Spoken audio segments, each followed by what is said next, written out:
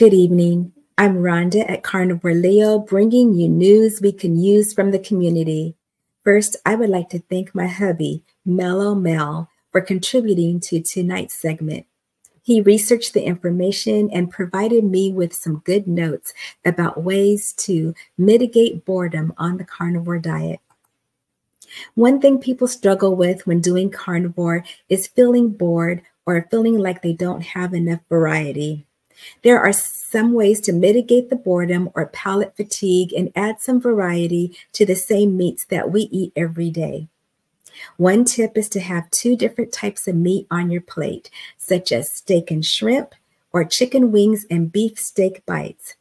For those following a strict lion diet, a steak and beef fat bites or lamb chops and burger patties could be an option. A while back, Dr. Kilth stated on a short video that carnivore condiments are a perfect addition when you're needing something a little extra once in a while.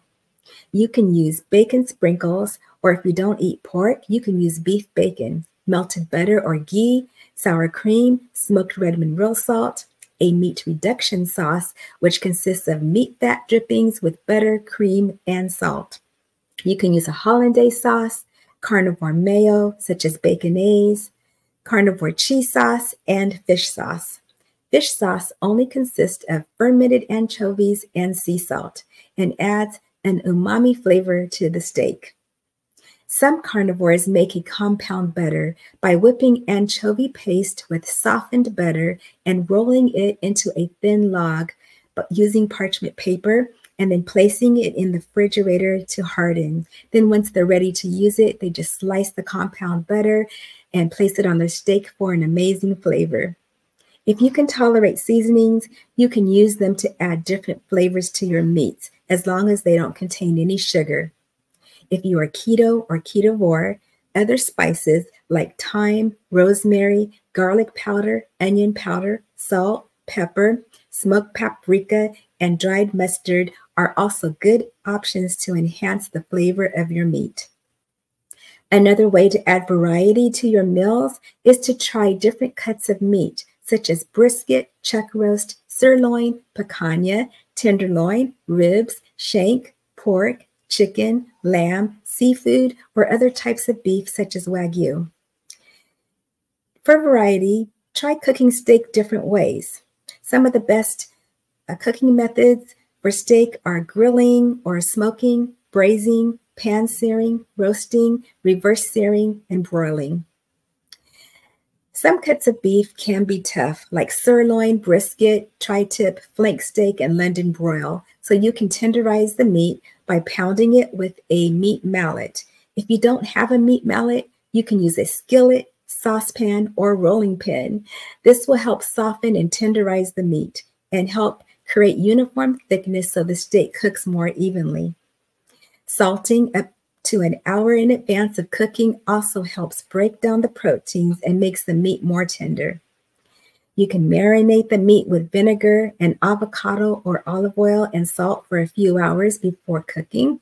And also, you can slow cook in a crock pot or pressure cooker, which breaks down the connective tissue and releases collagen, resulting in supple, shreddable meat. Slow cooking applications also include braising, barbecue, and sous vide. You can also score the meat, which involves cutting shallow slits into its surface, and that will help tenderize the meat. Another way to break up the monotony of eating the same meats the same way every day is to try various recipes. There are many channels that show carnivore and keto or ketovore recipes. To name a few, there's Anita at Ketogenic Woman, Laura Spath, Cassie at Carnivore Quest, Reed at Carnivore Chef, Chris at Chris Cooking Nashville, Jason at Just Jason Keto, who has many wonderful looking carnivore and keto chaffle recipes. And there's Maria Emmerich, who has a carnivore steak sauce recipe on her channel that uses cream cheese, butter, beef bone broth, and truffle salt. Maria also has a carnivore cookbook that features over 116 tasty recipes, which can be found at ketomaria.com. I hope that these tips for mitigating boredom on the carnivore diet will help you if you are feeling bored or need more variety. Before I close, G wanted me to cover my updates and what's going on my channel. For the month of February, I joined my co-host on the Lion Diet Challenge, which consists of only ruminant meat, such as beef and lamb, and salt and water. My daily meals mostly consist of steak bites, beef fat bites, beef sausages, burger patties, and lamb chops. And so far, I haven't been bored.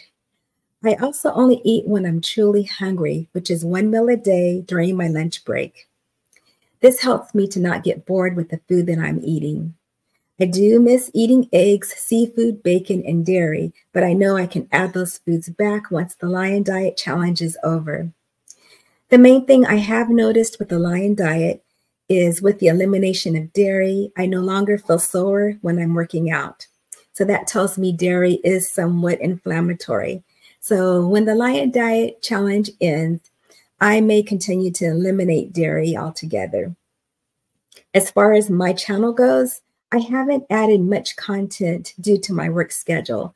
However, I still post shorts periodically showing what I eat in a day on the Lion Diet, and I also upload the News We Can Use segments on my channel.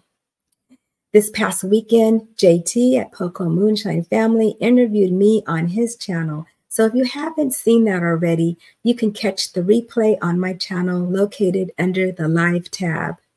Lastly, my hubby and I are still in the process of working out when we can meet with our local pastured-raised pig farmer. So that's all I have going on at the moment. And this has been News We Can Use from the community. Thank you for watching and good night.